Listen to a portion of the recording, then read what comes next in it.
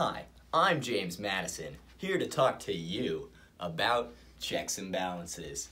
Checks and balances is a system of government where the other branches of government check over one branch of government and make sure they don't, take over the rest of the government and keep you, a citizen, safe. Originally, this idea was thought of in early British government, though it got scrapped and was never given a chance in the limelight. Here's a short demonstration as to why checks and balances keeps you safe.